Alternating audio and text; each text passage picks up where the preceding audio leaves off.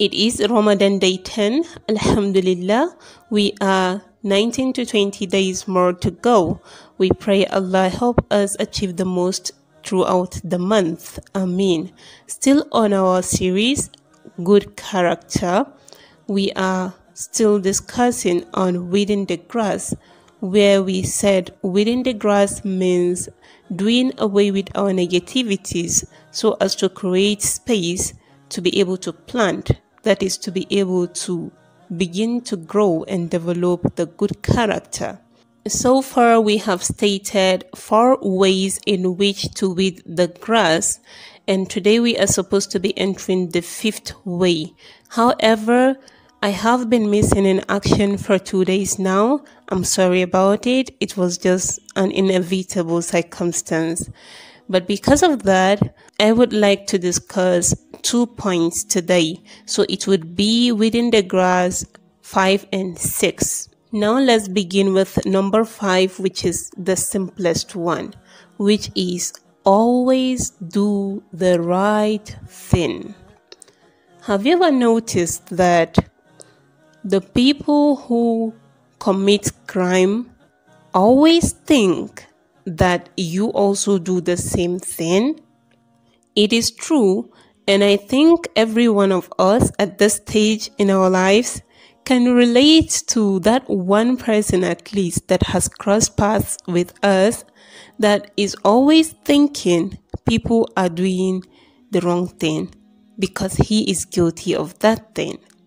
For example, a partner who cheats, he or she goes around talking to girls anyhow or talking to boys anyhow, just flirting around, will always think you have something to do with someone outside with the slightest message or call.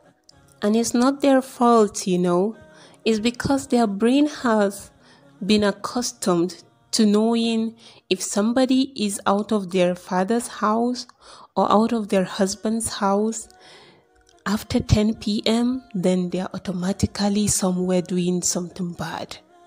And it's because their brain has recorded that each time they go out by that time, they are always doing something bad.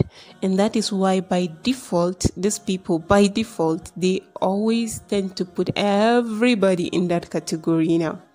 Hardly will you see them give people excuses to say, okay, it might be this, it might be that.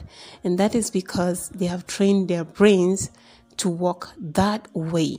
So to avoid this now, always make sure you do the right thing. Stay within the bounds of the Sharia. And now before we move to our 6th point, I am Ashwal Alwal. You're welcome to my channel. Here are contents on personal development and Islamic education in the forms of Islamic lifestyle, Qur'an lesson, Tajweed lesson, and Qur'an recitation. It would be good to have you around. We love you to be part of our little family, so please do subscribe to this channel so that you would help us grow. Turn on the all notification button so that you would be notified each time we release a video. Like this video so that YouTube would push it out to more people and they would benefit from it, thereby serving as sadaqatun jariyah for you. And now to our 6th point, which is be used to people being who they are. I don't know of you, but I know, as reserved as I am, I have gotten into trouble with people that have never ever been my cup of tea. Someone would come and tell me what someone said about me, which the person talking about me, I have never spoken to them. I don't even know much about them. Perhaps I just see their faces. I don't even know their names. But they're already talking about me to the extent that someone would have to come back and inform me. Like, hello, have you ever been there? I don't know, but I've been there so many times. People are just like that. Some people, it's not about you as in you particular person, you Muhammad, you Aisha, you whatever. It's about them being who they are. They don't pick, they just do it randomly. So the day it comes to your turn, you definitely be in their list of gossip or hurt or anything else.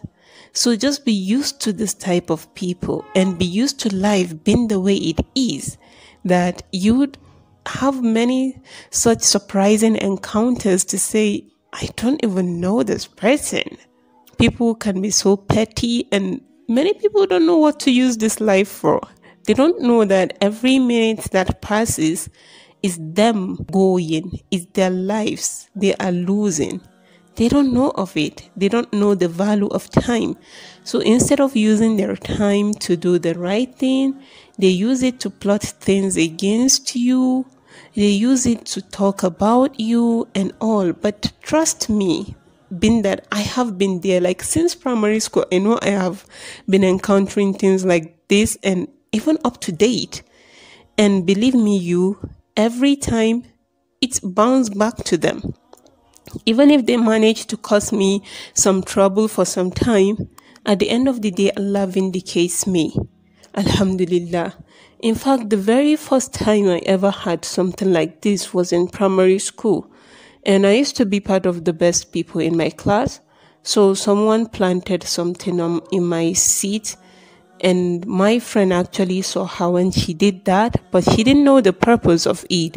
The next day, I came to the class and I was called out of the class to be asked what the paper was for. And it was after a test. And I was like, what paper? It wasn't even my handwriting. The teacher was asking me what the paper was for, and it was for the subject we finished. Was it our primary 5 or 4? And I know nothing about the paper. But Alhamdulillah, my teacher knowing my performance, and I've never been caught for anything like that, cheating or anything, he just let me go.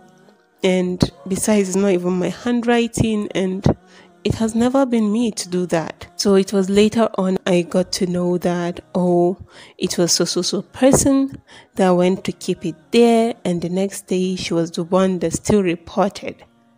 And at the end of the day, isn't it a waste of time for her now? Whatever, I don't even keep any grudges with them. And at the end of the day, I still maintain my position as one of the best in the class. So you see, this type of people, just leave them to themselves. You don't even need to fix them, because time will fix them. You don't have the time to fix them. I know that since when I was in that primary school, I never took the time to go and fix anybody because they did anything to me. Forget them. Karma is real. It's real. The conscience of a person is enough. It's enough to torture them. The world will also really put them in their place. And the more they try to put you down, the more God elevates you.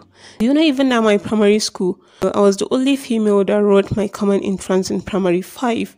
And I was one of 6 boys, and I was one of 6 people in the whole of my school that passed a particular exam. And I have one of the highest scores, and I went to one of the best secondary schools.